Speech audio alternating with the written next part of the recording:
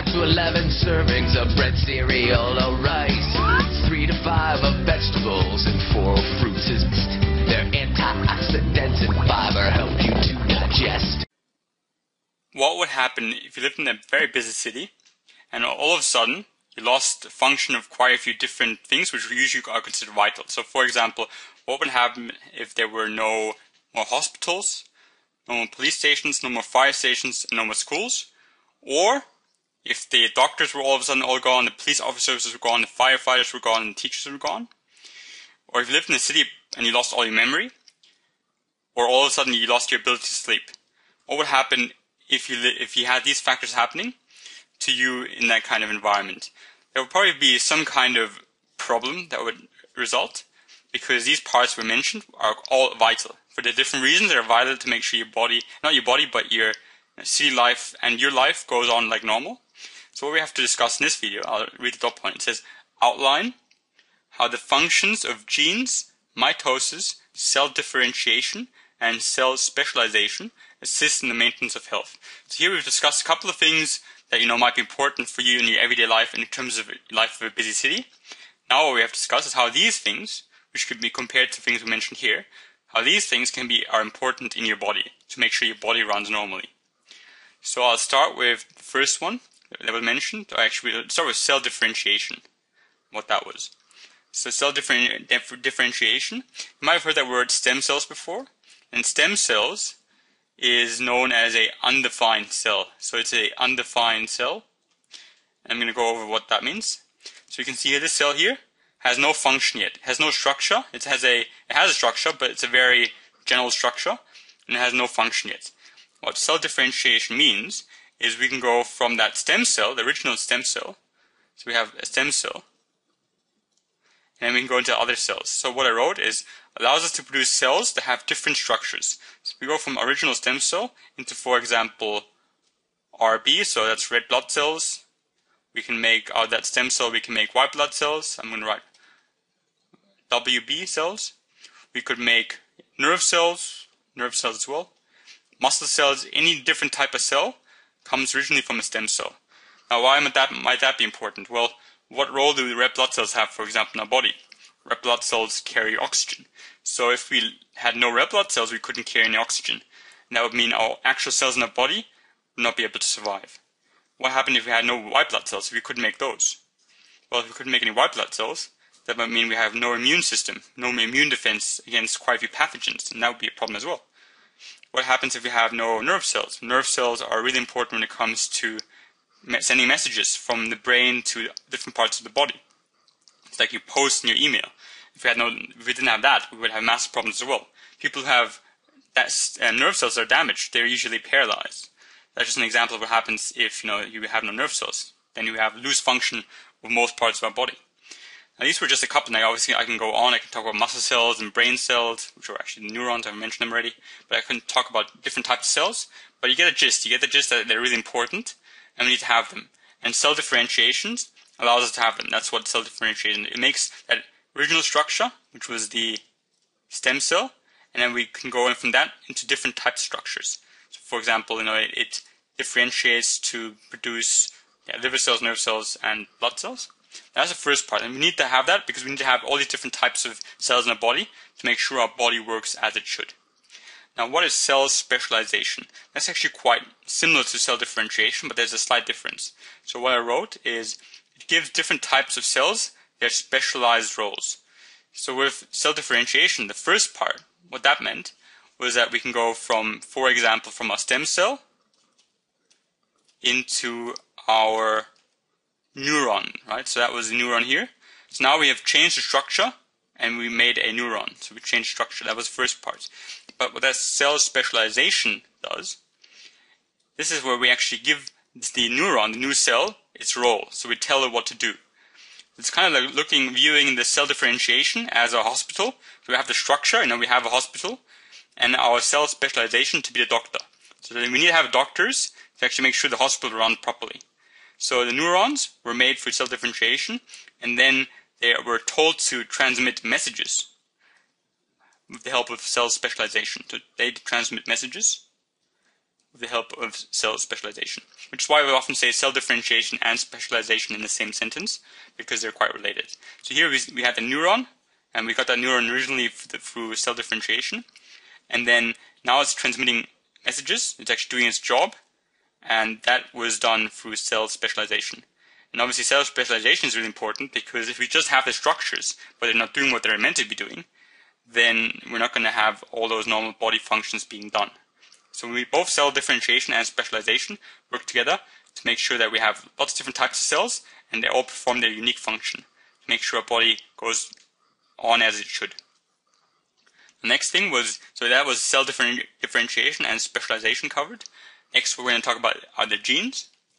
What is a gene? Well, a gene is this. So genes produce polypeptides that lead to the formation of proteins. So a gene's main role is to make proteins. Now what could we use these proteins for? I'll give you one example, and you don't have to remember this example for your test, but hair. So hair itself is made out of a protein called collagen. That collagen is made by genes, and people who have hair loss, what happens is in hair loss, you're going to have a gene that's responsible for making that protein stop working. So this collagen, a gene produces collagen, and that collagen makes hair. And what is hair loss? Well, that means we have the gene stops working, which means no more collagen is produced, which means no more hair are produced, and then we have hair loss. Again, this is obviously, it's not a disease. Hair loss itself is not a disease, but it's just an example of how important genes are, because these genes make these proteins, and the vast majority, so a lot of our body is made up of protein. So it's made of protein, which means if we have a lack of these proteins, we will literally have bad health. And the one example you might be good to remember would be our DNA repair proteins. So these proteins help us to repair our DNA. So here the picture here, you can see this is meant to be these screws are meant to be representing of our DNA. And as you can imagine, every now and then there might be a mistake or a problem that occurs, and these proteins, which are here represented by this tool here, will repair the problem when it comes about. And remember, DNA is important because basically every genes are DNA, so they can actually repair themselves, and DNA makes these proteins, which are vital. So there can be a protein which is actually made by a gene, but what this function of the proteins is simply to control our DNA and make sure everything's gone as it should. Right? So this gene produces the DNA protein, and the DNA protein repairs our DNA. Does it constantly, because it always checks to make sure everything is done correctly. And we're going to talk about that more in the next video as well. But then it just repairs our DNA, and whenever there's any problem, then it's repaired. So what happens if that gene, for whatever reason, isn't working properly? Well, that means we don't produce this DNA repairing protein anymore, and that's gone. And what that means is our DNA is not being repaired, and that's gone. And then what can that lead to? Well, that could, for example, the big thing that can lead to is cancer itself. And we'll talk about that more in the next video. But that's just to show you how a gene can be vital to maintain our health, because without this gene which produces this DNA repairing protein, we wouldn't be able to repair our DNA, and that would lead to cancer. So genes are really important when it comes to maintaining health. Now the last one was mitosis. Mitosis, as you might remember from year 11, is asexual reproduction, which means this can happen in your body itself, without a sexual partner. And this obviously is done because it allows for the continued production of new cells. If I were to ask you how many cells do we have in our body, you might still know that number. It's a couple billion. So we have billions of cells, actually more, I think trillions even. So billions of cells in our body, and they need to be replenished, because if you have billions of cells, they don't live forever. They don't live as long as we do. So they die on a daily basis. Quite a few of them die on a daily basis, and when they die, they need to be replaced. So they die on a daily basis and need to be replaced. Because, like, for example, if you consider your heart, your heart is just not one thing. It's actually made up of millions and billions of cells.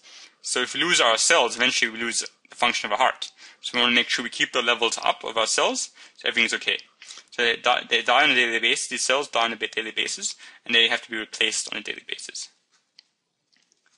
And what does mitosis do? Well, mitosis means that we go from one cell, a parent cell, into two identical daughter cells. So if one cell dies, what happens to cells around it? They'll start to replicate through mitosis to make new cells. So if one dies, new ones are made, and everything stays the same. Homeostasis in terms of the number of our cells, everything's kept constant. And again, that's really important for the function of our organs. And also, if, for example, this cell here, let's say this cell had a problem, there was something that was incorrect, there was a problem, it can actually kill itself. There's something called apoptosis. I have a really big problem pronouncing that word. But that just means cell death, planned cell death. And that what happens is this cell kills itself, and that would be a problem because obviously that would mean we have less cells, but it wouldn't be a problem if there would be cells around it, which then can replicate and make more cells again. So this mitosis is absolutely essential to keep our levels of cells up at a normal level. And this helps our organs functioning as they should, because we all need to have not just one cell working in our heart, but we need to have billions of them at all times. So I'll cover quickly again what the stop point is all about. So this is outline the factors, or outline how the functions of genes, mitosis, cell differentiation, and cell specialization assist in the maintenance of health. And these were some of the reasons why. So we need to have cell differentiation to make these different structures. So for example, we go from stem cells to red blood cells, white blood cells, nerve cells. That was that. And then cell specialization gives them their actual function. So for example, through cell differentiation we get a neuron, and then through cell specialization we actually make sure the neuron does its job, which is transmit messages. Genes. Well, genes produce proteins, and these proteins are absolutely vital when it comes to maintaining a normal health. For example, the example we gave was that gene that produces the DNA repair protein, which repairs our DNA. And without this DNA repair protein, we'll get cancer. Now, mitosis. Mitosis is all about asexual reproduction. So this is how cells divide to make more cells. And this is important because we need to have a given amount of cells in our body at all times, and because they die on a daily basis. They also need to be replaced on a daily basis. So by having mitosis, we mean we can make more and more of them, even when they're dying. I hope that was useful. Thank you for watching.